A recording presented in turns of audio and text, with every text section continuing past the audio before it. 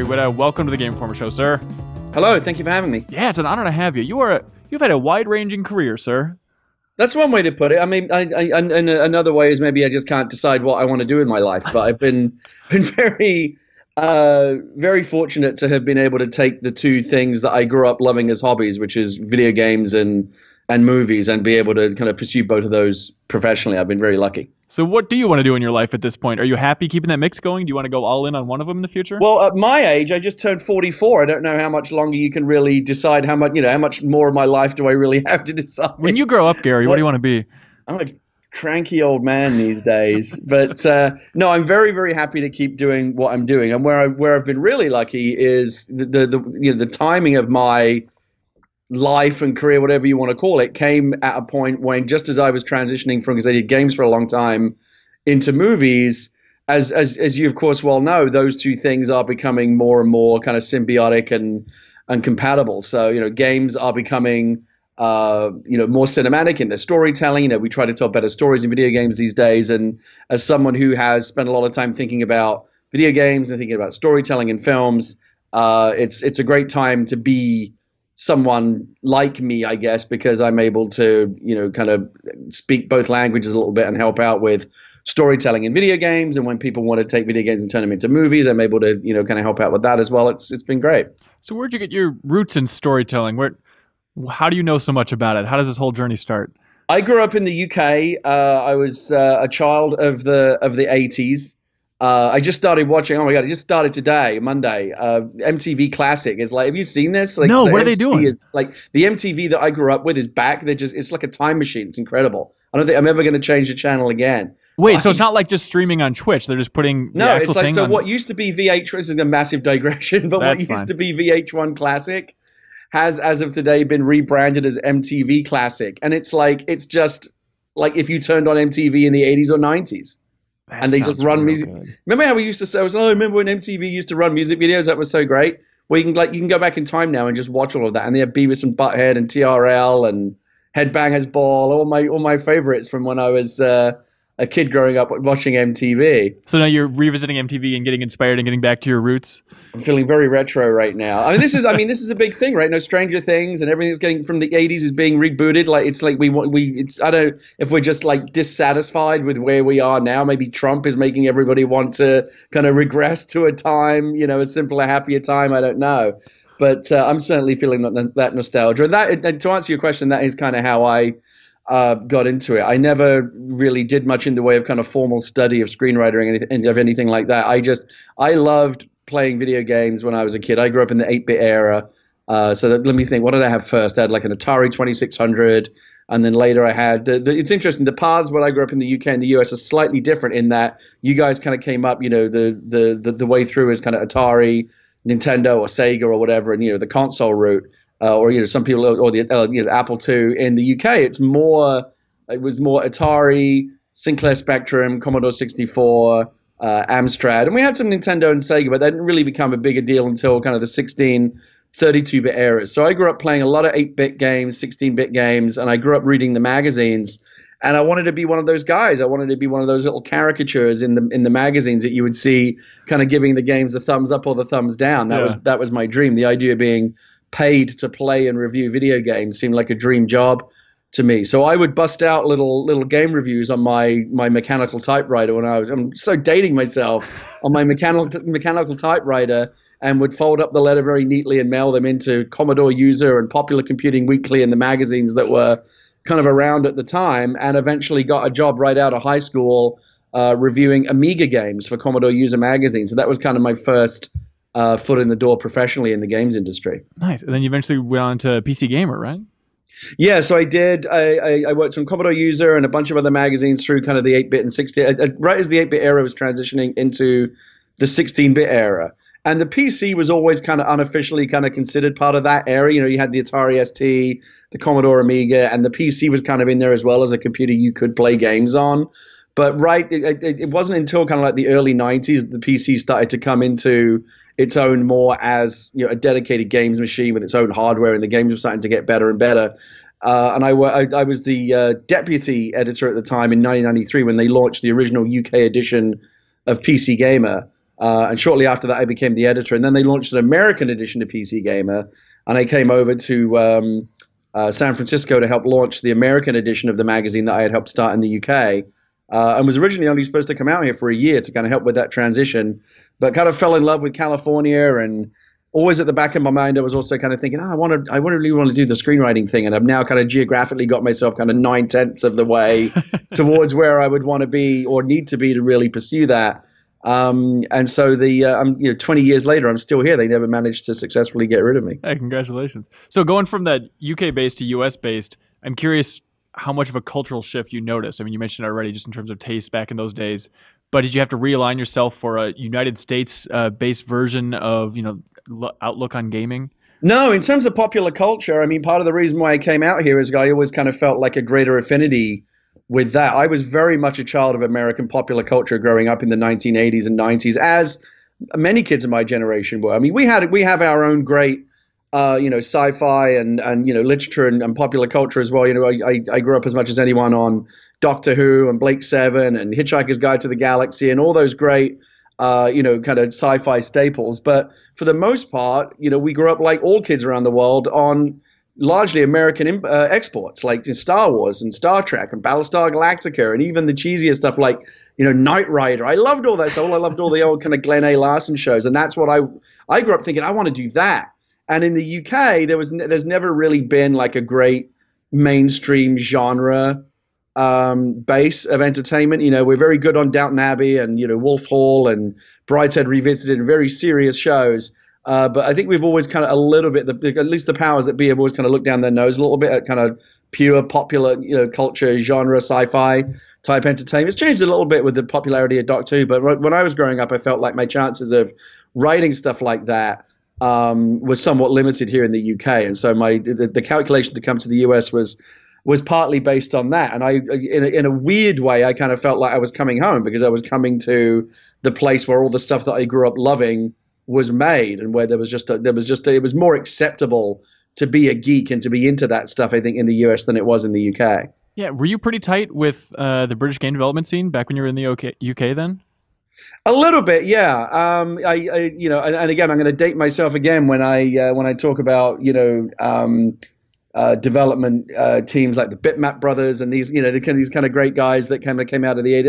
And the great thing is a lot of these guys are still going. Once a lot of gaming really is, I think, for many, a career for life. So many of the game developers that I grew up idolizing and then later kind of interviewing and working with in the 1980s and 90s are still going strong today. They've risen to kind of very important positions in the game industry. So yeah, I was the one thing I will say, when I talk about the UK being not quite as strong on kind of sci-fi and genre entertainment as in the US, in the video game space, that was not true at all. I actually think that the British had and continue to have a disproportionate percentage of the greatest game developers and game development anywhere in the world. Why do you think that is? I don't know. I think I tell you why. I think partly why it was. When I talked about those two different tracks, how you guys mainly kind of grew up with, the Nintendo and the Sega systems. Those were closed systems, right? You could play those games. You could never really get in there and figure out, if you were curious about how to make a game yourself, it was very difficult to figure out, where would you go, right? Maybe you could get an Apple II, or maybe you could get a PC, but those were very, very expensive things back then. We were very fortunate in the UK around the same time that we had geniuses like Sir Clive Sinclair, who gave us computers like the ZX Spectrum and the Commodore 64, which you could actually get in and program. They were open systems. You could learn BASIC. And again, you saw this in the US as well, but many of your listeners won't be old enough to remember this, but I used to get the magazines that had the type-in listings where you would write in literally hundreds and hundreds and hundreds of lines of kind of basic computer code and get your own computer games running and up on screen.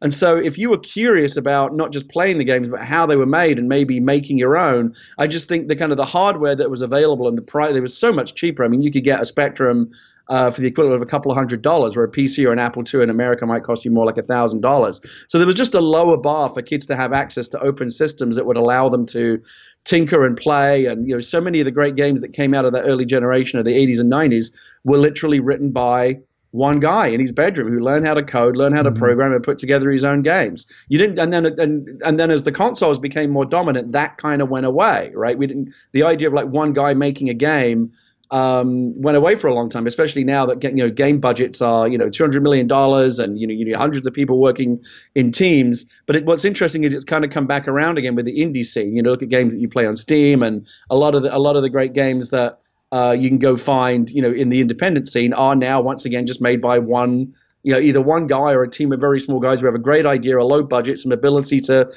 throw together the graphics and the code themselves, and they can do great things. It's interesting. So like that open system, do you think that's maybe why Europe in general is more focused on systems-based games or even strategy games? I think in mainland Europe mainly. Whereas I think of like, in Japan, they're much more for clean systems, tight, don't give too many options out there, but make it a hell of an experience. And you think that's just based on the hardware that those kids grew up with? Yeah, maybe so. It was always a little bit more kind of gritty, kit bashed, like what can you get up and running on a screen in the UK, because, the resources were very thin, but again, they were open. There was nothing to stop you just, again, just think about it. The system that you would buy, if you look at kind of parallel, gamers in the UK and the US in, say, the late 80s, early 90s, they would have had either, they had a couple of $100 to spend. They would buy either a Nintendo, which is just all input, right? All you can do, sorry, I should say all output. The game outputs a game that you play, and your input is limited to, playing the game. You're under the very strict rules you're given. And some people could find ways to kind of find exploits or hack, but there's very little you could do to kind of get under the hood and really feel like you could, input into the game or start to make your own. Whereas for the same cash in the UK, like again, a couple of $100, you could buy a Spectrum that had a full keyboard. It literally had all the programming commands, written into the kind of little rubberized keys.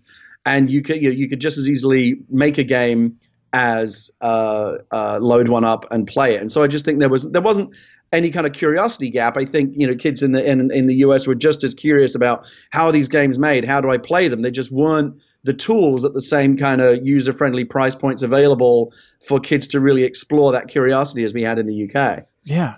So looking back on your time at PC Gamer, are there moments with developers that really stand out to you as being like, that was amazing and special? Like, who are some of the legends that you interacted with back in the day? During the PC Gamer days? Yeah. We actually did it at one point. We did. One of the things that was interesting about the time that I kind of came into the magazine world was we were just starting to figure out that the guys that made the games were in many cases as interesting as the games. And again, the question that comes back to that essential curiosity, right? It's not just playing the game. It's like, who came up with this? Like, this is so cool. This is so crazy. Like, I want to know who came up with this idea. And so, this wasn't the case in the early days of video gaming. We just were happy to play the games, and whoever made it, you might not even be able to find the name of the guy in the, in the instruction manual or anywhere on the packaging. But we started to want to learn about and in certain cases celebrate the people that made these great games. Now, of course, we live in a world where there are, rock star developers, right? I mean, really, celebrity game developers who have earned that status through the great games that they've made, and we rightly kind of applaud and celebrate them for, the contributions that they've made, whether it's Cliff Bleszinski or Hideo Kojima. I mean, these people are, celebrities, rock stars in our business. That would have been an insane idea 20 or 30 years ago. I think Sean Murray's carried home just with fans every night. He doesn't even need a car anymore from Hello Games and No Man's Sky. People just pick him up and celebrate him as a hero and march down the street at this point. Yeah, absolutely. And one of the last things that I did during my tenure at PC Gamer was I used to be obsessed with, well, not obsessed, but I always used to love and still love when Vanity Fair does those very elaborate Hollywood issues where they get all the Hollywood stars to come together for a big kind of Annie Leibovitz, photo shoot, and it's all very glamorous, and you just kind of feel like, it just feels very opulent and special. Oh, look at all these amazing people, and we celebrate these talents. And I felt that, as much as we've come a long way in terms of doing the same thing for our game developers, we never really, really, really put the focus on them in the same way. And let's be honest here, many game developers are not Hollywood type actors. They're not necessarily built to be in front of a camera, either physically or socially. Some are, maybe not so many, but a lot of them come from a very geeky background where that's just not what they're cut out for. Some are not comfortable in the spotlight, but many are. And I wanted to do something similar as that it was kind of a ripoff of the Vanity Fair Hollywood idea. We did a PC Gamer issue called Game Gods, and we put together 25 of what we felt at the time were the most influential and the most interesting personalities in games. So, we had Peter Molyneux and Richard Gann, not necessarily even just people that were popular at that moment, that we felt had, been popular in history, kind of lifetime achievement type people, and also people that were still kind of rock stars today. So, John, again, look at the name. It's funny how many of those names endure. Sid Meier, Richard Garriott, Peter Molyneux, Chris Roberts, Roberta Williams, who just recently got another Lifetime Achievement Award, Gabe Newell, all these people who either or and, in the past, present, and future have made huge contributions to gaming. And it was a lot of fun to put that together, and we felt that it was, it's something that PC Gamer has continued to do traditionally in the years ahead. And I think it's great, again, that, it's the only artistic medium, I think, for many, many, many, many years, video games is the only artistic medium where the artist was the least known part of the whole thing, right? We only just kind of knew the whole process. We know who makes films. We know who the singers and the writers of songs are. We know who paints pictures. But for the longest time, we didn't know who was really behind the video games that we played. And now, on many occasions, certainly in cases of the ones that kind of the cream that floats to the top, we do. Like you said, No Man's Sky. Most people know who that guy is, right? Because they've followed it, and again, and I think some people have really embraced that. People like Cliffy B, I think, love it. They love being the rock stars. Yeah. They love, right? Whereas Sean Murray, I think, hates all cameras. Agreement with me there. Oh yeah, no, Cliffy clearly loves it for sure. No, and Cliffy is a terrific guy, and he's very, very smart as well. He understands that's now become part of his brand. And again, Hideo, right? He himself, as a personality, is as much a part of the appeal as the games himself, and so they have legitimately become rock stars. And I think that's when you look at the contribution they've made to games and popular culture as a whole, I think that's only right. Yeah, absolutely. I mean, people might say, "Oh, you get out of the gate too early, Kojima, with Death Stranding and whatnot, showing it at E3 years before it's going to be ready." But he clearly just wants to be back in the limelight. If that had been his first game, maybe so. But he's earned the right now, right? Hideo Kojima has reached a point in his career where the second there's even a rumor he's doing something new, people are interested based on the fact that he's done all this great stuff in the past. And that's how it works now. People devour every tweet of him just tweeting out a picture of ramen that he's eating that afternoon. It's like, well, this is what the game god's doing. I'm staying tuned. Yeah, and he's like palling around with JJ and Guillermo del Toro. Again, it's like they're all up here on the same level now. Yeah, for sure. So you said you wanted to become a screenwriter at some point. Did you want to write games as well, or are you hoping just to leapfrog directly into Hollywood? At the time, I wasn't thinking about game writing because that really wasn't a thing back then. The idea of, story, you have to remember, I grew up at a time when, sorry, Mario, the princess is in another castle. That was pretty much it. That was what game storytelling was. And we never really thought about it. And then we went through a period, kind of the difficult kind of birth pangs of the CD-ROM interactive movie area, where we were trying to figure out ways to make games kind of look and feel more like movies using, the full motion video that we all remember Sewer Shark and, Night Trap and these kind of very painful attempts to try and graft these two things together in inelegant ways. But for the longest time, as I remember, even during kind of the later years of my time on PC Gamer in the late 90s, story just wasn't something we necessarily thought a lot about. I remember reading and editing many reviews where things such as, the game doesn't have a great story, but what do you expect as a video game? That would be a standard comment in a video game review. We just didn't have high expectations for story. Imagine that now, right? You couldn't get away with that anymore. The times have changed to the point where enough games, whether it be, the work of Valve or Blizzard or Telltale, so many rock stars, so many developers are out there now.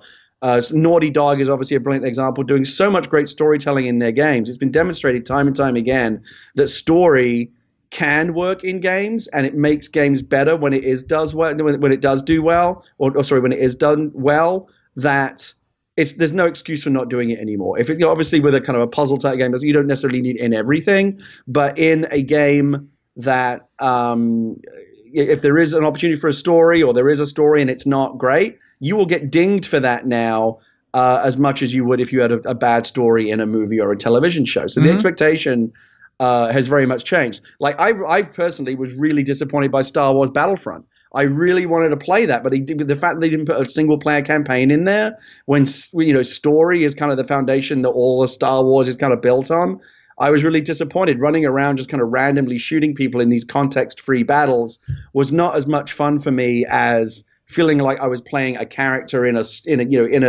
narrative campaign where I felt like what I was doing had some consequence. And so I didn't think about it then, but I do think about it a lot now because people come to me now and they want to put stories in games and make them better. And I've done some work in the past on games where stories have worked successfully, and so it is now something that it's no longer just a line item at the bottom of a development checklist where they say, well, who's the least busy? You can do the story. Now, they're bringing in professional storytellers from outside, or increasingly, developing and building up their own storytelling departments and their own institutional storytelling knowledge inside big time development companies, and paying as much attention to it as the game design or the sound design or the visuals or any other key element. What do you think about some of those early games that people really herald as like champions of storytelling in the 90s? Do you think that they hold up today? I mean, people, maybe like Final Fantasy IV is a good example, or Final Fantasy VI. Do you think those still work? Final Fantasy is not the best example to ask me about, because I never really. Final Fantasy is just a world. The whole JRPG thing is just a world that's always been slightly culturally impenetrable to me. But I actually would say that the Japanese, I think, have been thinking about this and trying to do this longer than we have in the Western world. I think Japanese games have always made strong attempts to tell story. Maybe there's a greater storytelling culture. I don't know, but it's very rare to see. Again, even Sorry Mario, The Princess Under the Castle, even at its most basic level, is there is some narrative context there, right? You understand what it is that you're trying to do. And so I do think that both in the East and West in the last 20 years, we've seen a massive acceleration in trying to get this right. And I think what we've mostly seen is failed experiments. Again, if you go back and look at kind of that CD-ROM era, and you look at stuff like Sewer Shark, or you look at a lot of the games that I used to cover when I was editing PC Gamer in the mid to late 90s, what we saw was an attempt to try to make games feel more like movies without really understanding that games aren't movies and movies aren't games. They're two very different things, and story can work in both. But trying to just bring live actors onto a stage and film them as though they're in as they are in a film, and then have those kind of workers cutscenes doesn't necessarily work. I think Valve made. I think the first time I saw it work really, really beautifully was in whatever year it would have been. Was it 90? I want to say 98. I don't remember when the first Half-Life came out. Yeah, I think it was 98. So blown away by it because it told a story in a way that was so enmeshed with the language of games, right? There were no, if you think about it, there's no cutscenes, right? At no point do you ever step out of Gordon Freeman's body. Everything is experienced through your kind of first person point of view. And the way that scripted events work, with things are literally, it's like going through a Pirates of the Caribbean, right? There are things waiting in the shadows, literally waiting for you to kind of walk in and trigger a scripted event that will surprise you. We take that for granted now. At the time that Half-Life was doing it, that was totally new. And to be able to convey a whole sense of a world and a narrative, and you felt like you were doing something and you understood what was going on and what the stakes were, without having to use what at the time had been those kind of traditional, old-fashioned, kind of multi-camera cutscenes.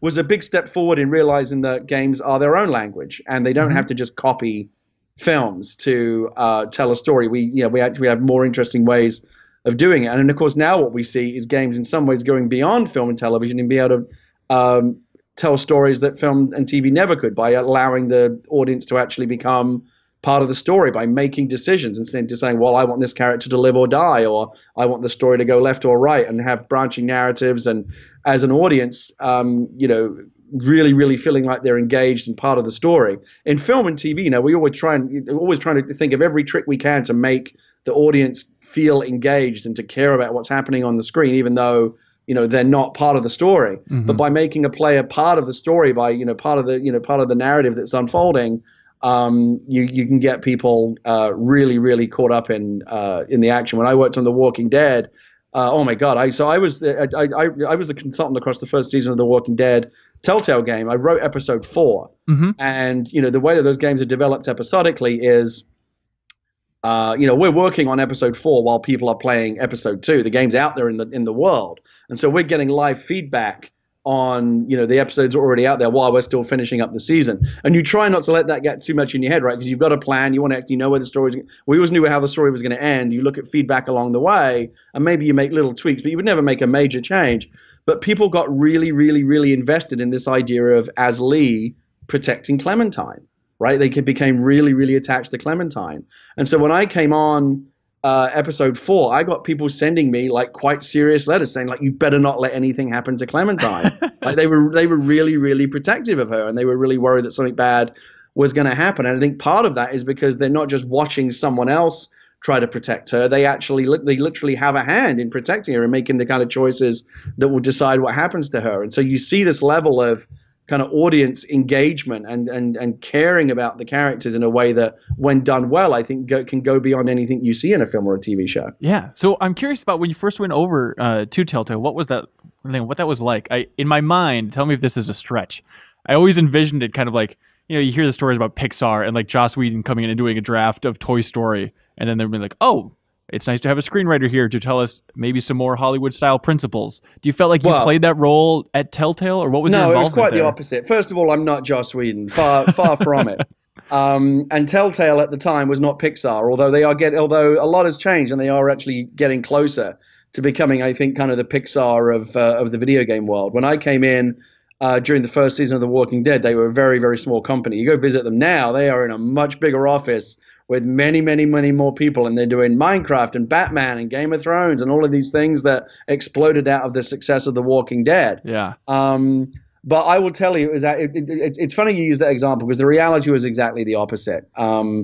Pixar saying to Joss Whedon, "What can you teach us?" And by the way, that actually is the way Pixar operate. I've spoken at Pixar a couple of times, and it's amazing to see how they kind of go about their business. Even though you think of Pixar, right, as master storytellers, they are brilliant at what they do. They can make us cry. Some of the most emotional times I've ever spent in a movie theater are with Pixar films. Yeah. So you think, my God, these guys, like, they've got it down. They know everything. And yet they constantly invite storytellers and people from other fields to come in and talk to them, because they feel like they can never stop learning. Like, if they get to the point, and I would say this to any writer or someone in any creative field, if you ever get to the point where you say, I've cracked it, there's nothing more for me to learn, that is the beginning of your downfall. And the fact that Pixar never got to that point, I think, is a good illustration of why they continue to just get better and better and better, because they're always learning.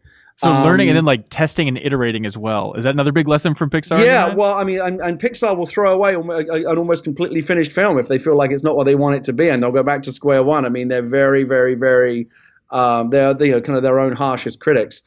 In the case of Telltale, though, it was the exact opposite of them saying to me, what can we learn from you? I really went in and found myself learning a lot from them. They're not at Telltale anymore, but the two guys that were kind of the story leads on The Walking Dead, Sean Vanham and Jake Rodkin, when I would sit in the room with them, and you break, when I say break, it means just kind of figure out when you break the story of an episode of a Telltale game, it works much the same way as you do it in television. A bunch of people sit around a big conference table, and you have a whiteboard, and there's usually one or two guys that are kind of running the room and are in charge of kind of guiding the conversation.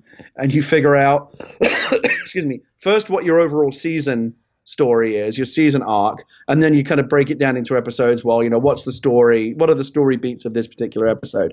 And I would sit around the table along with, the 4 or 5 other writers and and you have game developers in there as well, the actual game designers, because, you can have a great story idea, but then a game designer will put his hand up and say, wait, how's that supposed to work in the game? Because I actually have to figure out how to make that interactive. So there's a lot of kind of interdisciplinary conversation happening about an idea that might be great for game design, might not be great for story, and vice versa. And balancing those two things is very difficult. So the reality was I ended up learning a ton about developing stories for interactive games from Sean and Sean and Jake, of course, went on to even greater things with Firewatch, which is tremendous. And so I learned a ton from them. And now people, because I was associated with The Walking Dead, I've had a lot of companies come to me since trying to figure out, what's the Telltale secret sauce? Like, we want to do that now. We want to care about story. And I would just say to them, well, first of all, you're already halfway there in wanting to care about the story. Yeah. And then the second, again, it's different for everyone, because the Telltale is very much a story-led experience. Some people say, well, are they even games? Who cares? Who cares what you call? I don't care what label you put on them, as long as you're having a great time experiencing it. I really do think of The Walking Dead as like, maybe it's a game, maybe it's an interactive TV series, but whatever it is, we all just know that we love experiencing. And Telltale have developed, I think, almost an entirely new hybrid form of entertainment where we don't know what kind of label to put on it. So yes, the short answer to your question is They learned nothing from me, but I learned very, very much from them. How tough was it to apply lessons that you learned at Telltale to other game companies? Like what you said, I mean, there's such different styles of games. So when, I don't know, a Microsoft or a Sony comes to you and says, hey, can you help us write this game? Could you carry over that many lessons directly from Telltale? Yeah, I mean, there are. I mean, to some extent, yeah. Again, with Telltale, it's kind of if you want to write story in video games, Telltale is kind of you're in the lap of luxury there. In that it's very much a story first company. They do care very much about game design as well, but you've probably got more latitude there to have major creative decisions guided by story rather than by game design. You go into more traditional game-like worlds, whether it's Halo or Grand Theft Auto or whatever. Pick a big budget kind of game. And story is still considered very important. Again, more important now that we've seen it work really well. Other companies really want to get it right, but they don't necessarily have the same luxury of having story lead the experience. Like, for example, I did some consultancy on Halo 5. Oh, great. On Guardians after Telltale, and I would sit in the room and in my naivety pitch story ideas where I was, wouldn't it be great if this character got stranded, on this thing? And they would constantly remind me that won't work because our game design has to support 4-player co-op all the time. Oh my so God. You cannot do a story. So any story strand that you're telling, we need to be able to have 4 characters there. And so that's just one example of the kind of game design restriction. It's an additional restriction on your storytelling. And this is why I often tell people, I think, writing for games is by far it's the least celebrated area right now in writing, right? You can write a great script for a video game, but you'll probably be less noticed and recognized for that than you would be if you wrote a great script for a movie or a television show.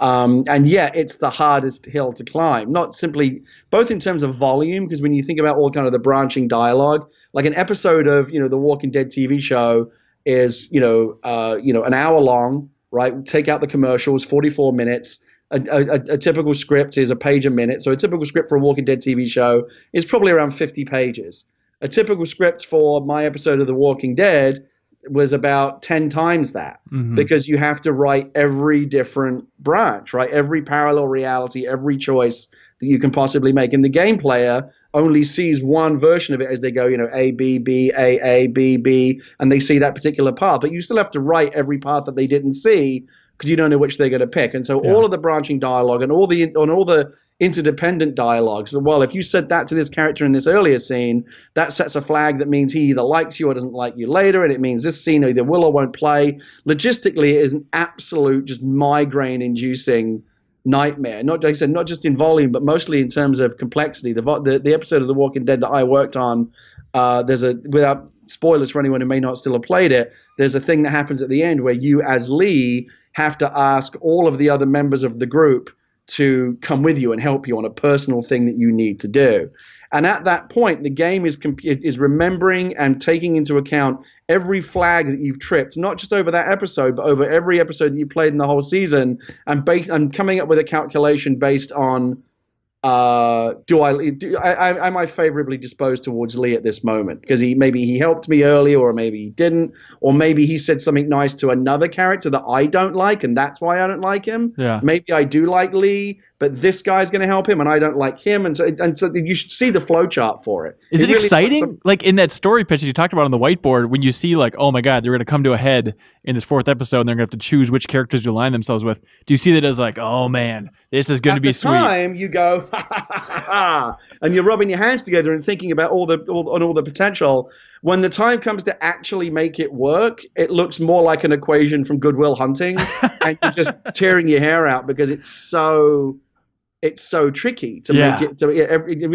every single version of this that the player picks, and there are, I don't know how many, many countless variations. They all have to work, right? The game can never break, and you can never have just like a boring or an unsatisfactory outcome. Everything has to be kind of equally satisfying in its own way, depending on what you pick. Yeah. And that's a tremendous burden. It's tremendously difficult to do. Like I said, it's difficult to tell an engaging story, even in a purely linear, passive medium like film or television. There's all kinds of rules you have to learn, and it's a craft that we never stop learning. You add all the burden of player agency and interactivity, and the players trying to break the story. There are some players that played all the way through The Walking Dead without having Lee ever say anything, because that's an option, right? You can just do the silent option, and there's like whole silent Lee playthroughs. on YouTube where you can watch it, and it's kind of, it's weird, but it kind of works in its own way. He's just like this kind of oddly kind of mute character, this kind of strong silent type, and so you have to. It's very, very difficult to keep the house of cards from collapsing, and you learn that through play testing. You learn there's all kinds of things that you do to try and make it a strong foundation. The great thing about it is when you do see the game when it works. And I remember watching the YouTube the Let's Play videos of the Walking Dead episodes.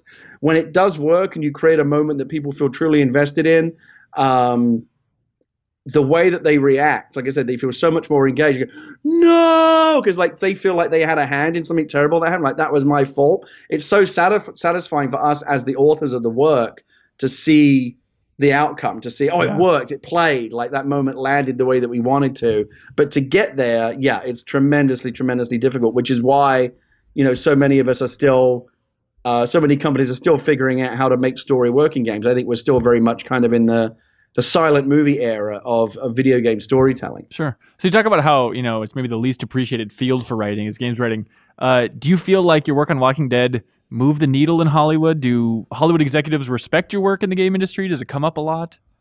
It comes up a little bit in terms of, when you meet the executives who work in film and television, they're all game players now, right? I mean, they're all, it's a younger industry now. It's a younger business. Like many of the, like if you go into, an office of a senior production executive or a VP kind of guy in Hollywood, there's a good chance there's an Xbox or a PlayStation hooked up in their office. Because they want to stay abreast of all this stuff. They're looking for like what the next, property is or the next thing that they can learn from or adapt or license. But they're also just playing the games. They're playing Halo. They're playing GTA. They love the games. And so, it's noticed. I don't know if it moved the needle for me necessarily that much career-wise. It certainly did in games because, again, where that is very, very much looked at. After The Walking Dead came out, I had a lot of people in games from Microsoft and other companies saying, can you help us as well? Mm-hmm. And honestly, I would say to them, to be honest with you, I'm not really the guy. I just came in and helped a little bit, but like Sean and Jake and these other guys, those are the real smart guys that you should be talking to. But they want, whatever piece of it that they can get. So in games, certainly, I've done a lot more consultancy and a lot more work in games.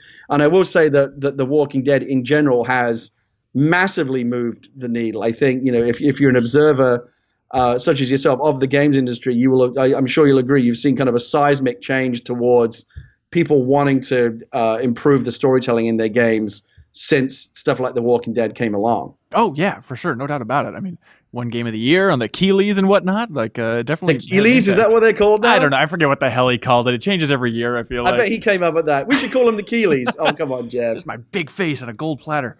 I always thought that. I always used to think about that. Like, don't you think like when Bon Jovi was a garage band and they're just sitting around there, like Richie Sambora and those guys, and they're like coming up with the name of the band, and John Bon Jovi says, "You know what we should call it? Bon Jovi." Then everyone else was like, "F off, John. Why is it all about you?" How about we call it Kojima Productions, everybody? Yeah. And we put the name 1,000 times in Metal Gear Solid 5. So speaking of Hollywood, then, I'm curious what you think about nerd momentum within Hollywood. Is it just here to stay forever? Are we in a bubble of game film adaptations? Is it going to recede away? I feel like this year in particular, it just seems like it's really being thrown in our face. I don't think any trend lasts forever. There was a point where all we made was Westerns, right? That Hollywood was pretty much just made Westerns. And now Westerns aren't really made so much anymore, occasionally, but, they're not what they were. We are certainly, and have been, for a decent amount of time now, like 20 years, I would say, very, very much catering to, the nerd audience. And again, it's a business calculation. Anything based on well-known material is considered, for a risk-averse Hollywood. This is why we don't see a lot of kind of big-budget original science fiction movies type made. Guys like JJ and Chris Nolan can get those things made. But for the most part, if I were to write a big, expensive, science fiction script based on, all new characters, no one you've ever heard of, it's great story, probably would not get made. Hang on, did you do that and didn't it get made? But everyone knows who Spider-Man is. Everyone knows who even non-nerds, right? Everyone knows who Spider-Man. And that was the genius of the JJ reboot of Star Trek, right, was like, we got to go back to the characters that everybody knows. Everybody knows Kirk and Spock, right? We all know those guys, and you don't have to be a geek to know them. And so that's how you get more people to come to the party. Because the truth is, the geeks alone aren't enough, right? You can have all the Spider-Man fans in the world show up to the new Spider-Man movie, but if it's just them, it's not near, that movie bombs. It's not nearly enough. You got to get people you got to make it cool for the people that don't necessarily read the comics, or, the reality is the majority of people who go see Captain America Civil War or whatever have never picked up a Captain America book in their life, but the movie made it cool for them. Or Deadpool's a good example. Like, I remember arguing before that film came out, like, no one cares about Deadpool. Like, it is just this very vocal minority. Before the movie came out, I did not really know who Iron Man was. I knew that he was a guy in a suit, but I didn't know I never really heard the name Tony Stark. Like, because I've never been like a really kind of deep in my bones comic book guy. Yeah. I remember when they were going to make the Green Lantern movie, I asked a friend of mine who's really into comics. I was like, okay, so explain to me what Green Lantern is, and like how, like, what are his powers, like how does it all work? And he explained it to me, and I was like, okay, now tell me the real version, because you're joking, right? That can't be the real. That's not what Green Lantern does. He's got like green flubber that comes out of his ring and can turn it into anything. And there are these like intergalactic space Smurfs that he works for. Like, I couldn't take any of it seriously. And so much of it is hard to take seriously, right? And that's why I think you've seen DC and Marvel. The movies are not as crazy as the comics, right? They're a bit more grounded. A lot of them more. I mean, fair play to them. Guardians of the Galaxy and some of the other Marvel movies have really embraced the silliness of it all. DC, I think, has gone much more grounded. Like, we have to pretend this is all real and it's very gritty. And what are the political ramifications? Like, you can't just have Superman going around doing good stuff anymore, and it's all going to be very politically complicated now. And I think that's a shame to some degree. But yeah, it's I don't know if the comic movies are going to be around forever. Like I said, no trend ever really is. Mm-hmm. I think they've probably got, I don't know, 10 or 15 more good years guaranteed.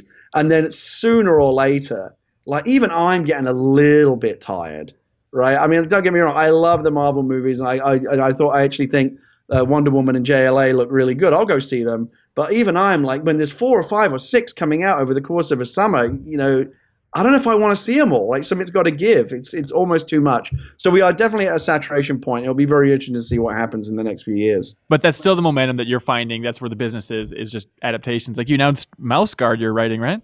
Yeah, so I'm working on Mouse Guard, which is and that was a challenge to get made as well, because it's a much lesser known piece of material. It's very, very well known within the world of, kind of certain comic book geeks, but it's not Spider-Man, it's not Batman. And again, those are the characters that you're generally seeing adapted, right? It took us this long just to get Wonder Woman, who is very, very well known.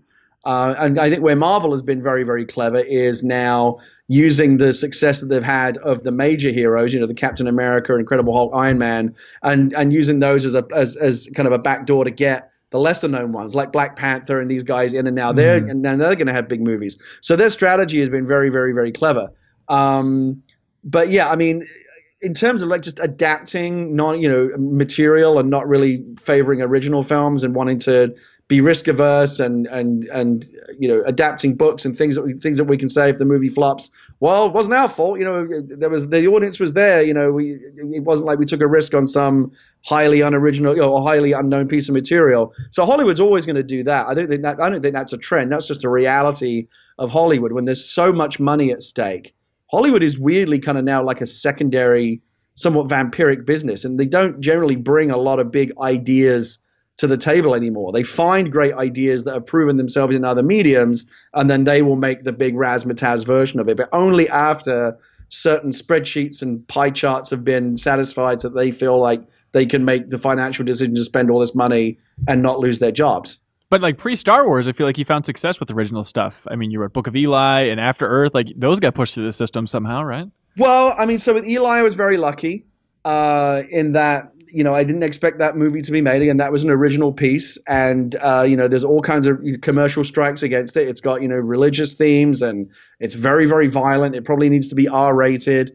It's kind of a small film. There aren't like big explosive action things in it. That was a piece that I actually mostly just kind of wrote as, what they call a calling card, where as a writer you say, look, I don't expect you to make this, but this is what I'm capable of, and this is the kind of thing I like to write. Uh-huh. Do you have something like a comic book adaptation or something that that this, qualifies me for once you've seen this and liked my writing. I never had a reasonable expectation that it would get made, but it was an idea that I was very passionate about and wanted to write. And we just got lucky that, it found its way to Joel Silver and Denzel. And again, once someone who has the ability to move the needle takes an interest, I often tell people it doesn't matter how crazy or a long shot your script might seem. It's only ever one Peter Jackson or James Cameron or JJ or Del Toro away from getting made. You just that one guy loves and goes, oh my God, this is the movie I wanted to make all my life. Then it's getting made because they have the ability to move the needle. Yeah. And with After Earth, that was something where the needle mover was there to begin with. Will hired me to work on the movie. Oh wow. And I remember it's funny you should ask. I remember this very specifically, this moment. And obviously the movie kind of came out kind of weirdly not exactly what there were so many like cooks in the kitchen that ended up becoming this thing that was like I don't think any one person's vision, and that's the danger of like collaborative filmmaking sometime in Hollywood. But I remember saying to Will, and I again coming to the table as a screenwriter, who you have to remember for every Eli that I've had made, which is one, I've written 20, 30 other scripts that you will never see. So the batting average is actually not that great. You only see the successes. You don't see all the scripts, kind of piling, gathering dust, piling up on my shelf over here. But I remember saying to Will, because we come from totally different worlds, he's a immensely successful actor, one of the biggest stars in the world, and I'm me. And I said to him, this is going to be huge. We're going to have aliens and spaceships and all this cool. And there's a big spaceship crash. It's going to be awesome. And, clearly talking about like a big, $150, $200 million movie.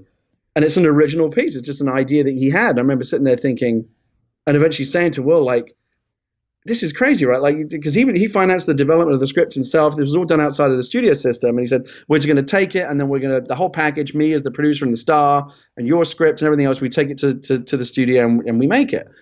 And so it wasn't just his belief. Like he had real money invested in writing the script and developing it and having concept art and all this, the whole presentation for the studio. And I remember saying, like, this is a big risk. Like, what if the studio says no and doesn't want to make your movie? And he wasn't joking at all. It was a sincere moment. He looked at me as like, I have no idea what you're talking about. Because Will is someone that, I don't think he'd ever heard no up until the point. As a big movie star, if he attaches himself to a script, it is instantly getting made.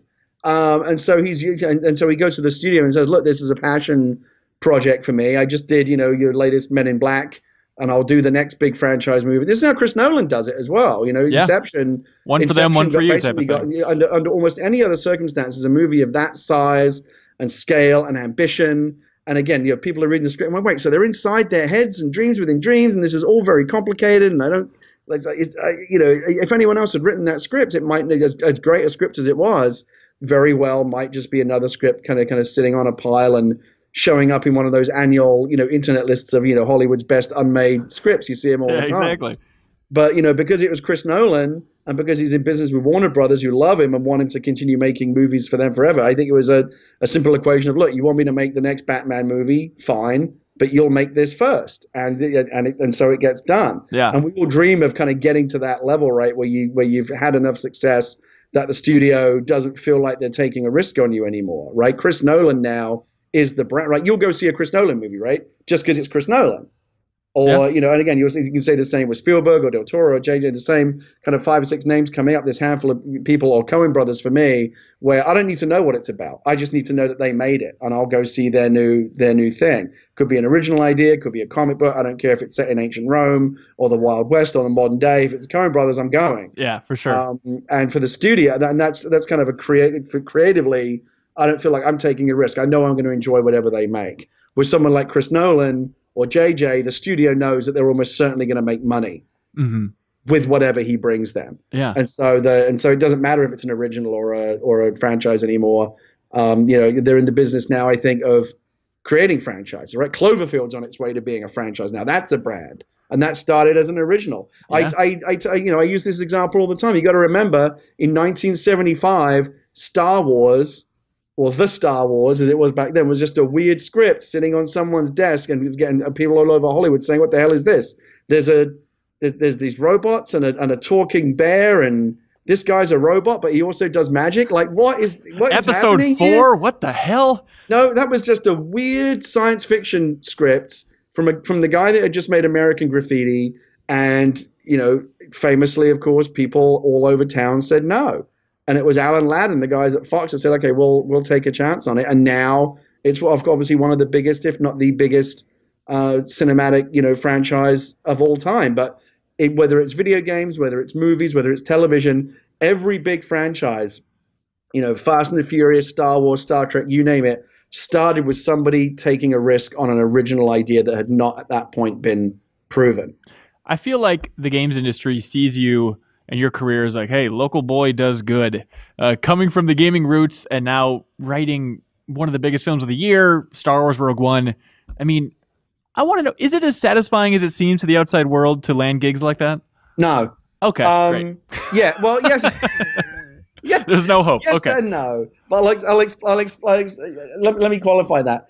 Part of the problem is that people who become writers, I think, become writers because they're deeply damaged, psychologically, emotionally, whatever. They're not social animals. They're not good in a room. The best way for them to express themselves is kind of by proxy, which is like, so kind of write their feeling, put their feelings down onto the page privately by themselves, and then hand that to someone and run away, right? Rather than kind of engage with them directly. That's kind of how writers express themselves.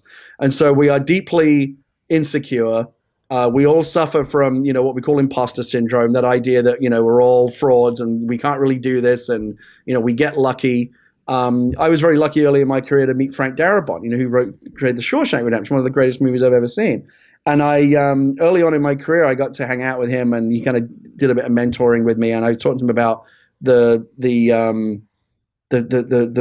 paralysis, the terror of the blank page. When you look at the blank page, and he's like, well, okay, here we go. I'm going to write something, and then you're just going to go, and that's what. So you go clean the fridge or do something else because you don't really want to write. It's so scary.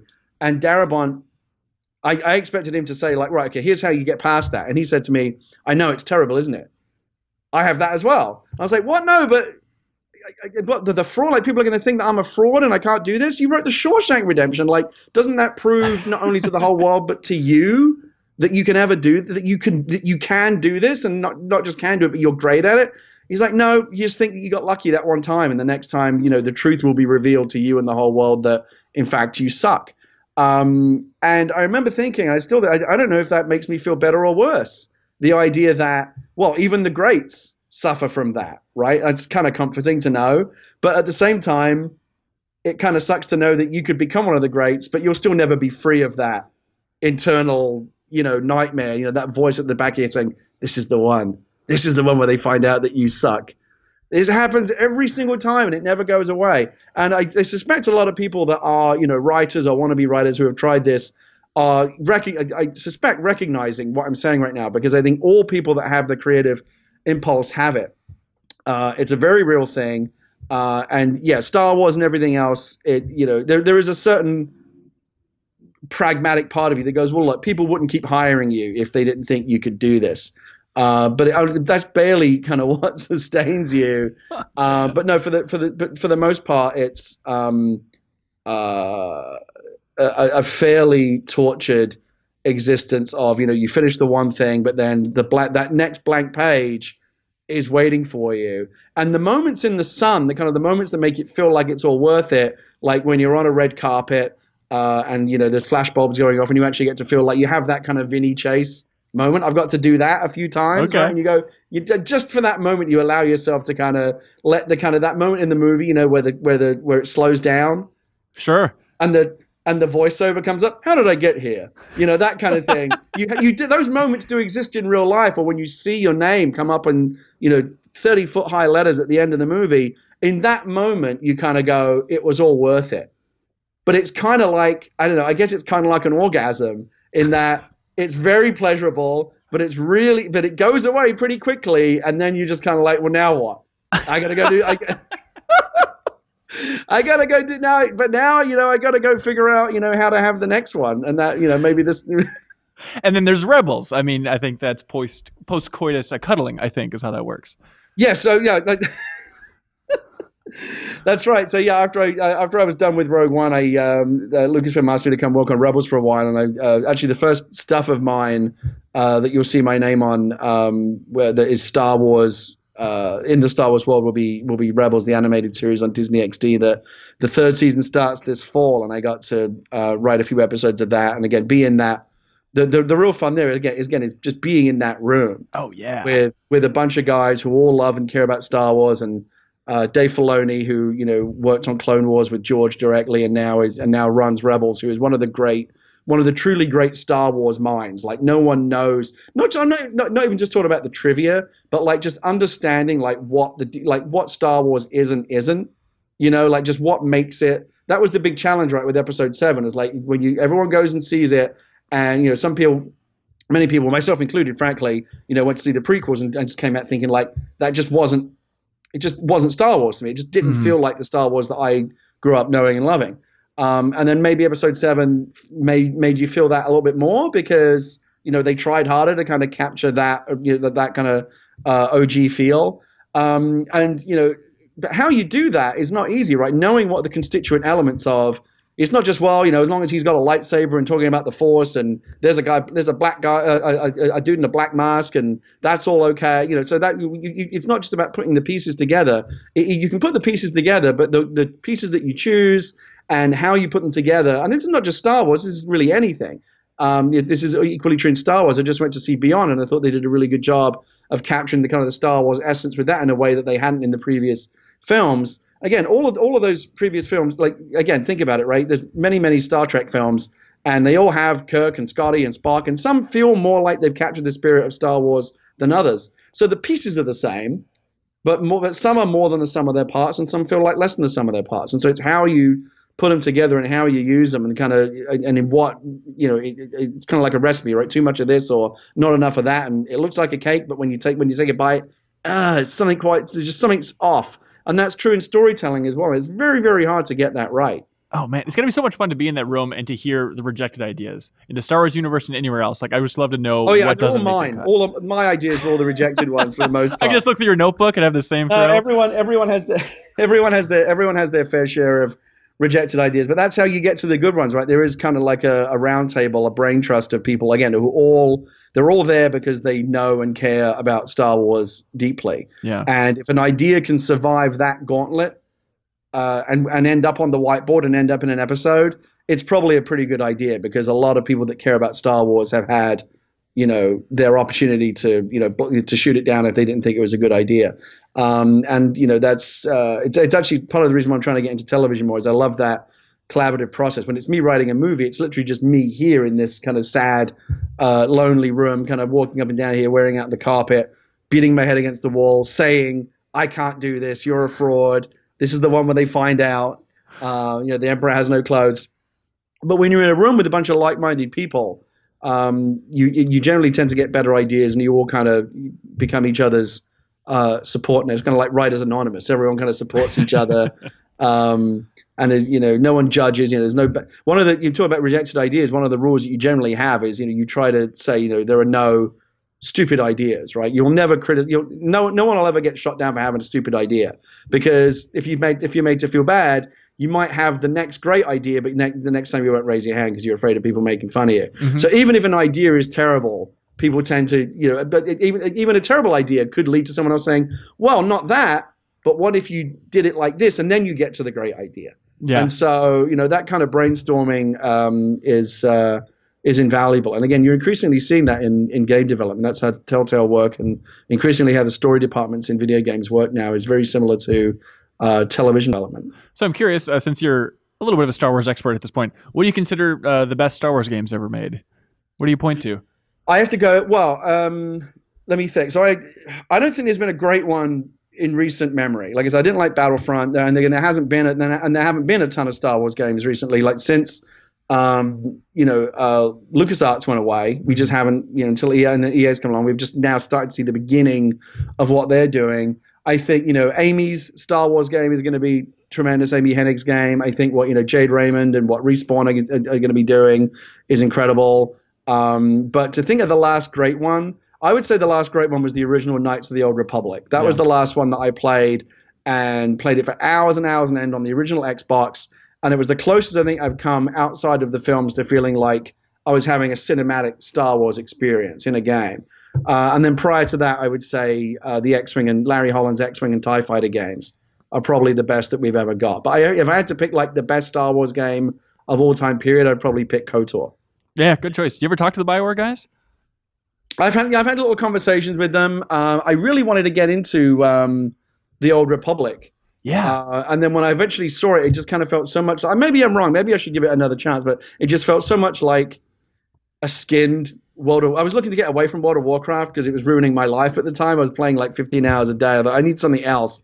Maybe this. And then that came along. I was like, but it's just like World of Warcraft with lightsabers. I may be wrong, but that's kind of what it looked like to me. And so I was very averse to it. There is great Star Wars content in there, though. I haven't played it since it went free to play and whatnot, but like I always hear great stuff about like the Imperial spy story. Like if you just boil down some of that content. They have great storytelling in there, right? Yeah. It's just a little buried. And actually, when we talk about great storytelling in games, we should not. I was actually remiss when I didn't mention BioWare before, because the Mass Effect games are, I think, are incredible. I'm anxious. If you ask me like what my most and if I could to like wave a magic wand and have like the next game that's not finished yet, like come forward in time and be on my desk right now, I'd probably pick either whatever the next gen Red Dead game is, because they're doing it, right? Course, whatever that is. Or Mass Effect Andromeda, because I devour those games. I don't do this in any other game, but with BioWare, their world is so rich. I would read every codex entry on every planet that I went to. I'll scroll down and read the whole thing. I just loved that world. I just wanted to devour every piece of information about it. And the storytelling is great.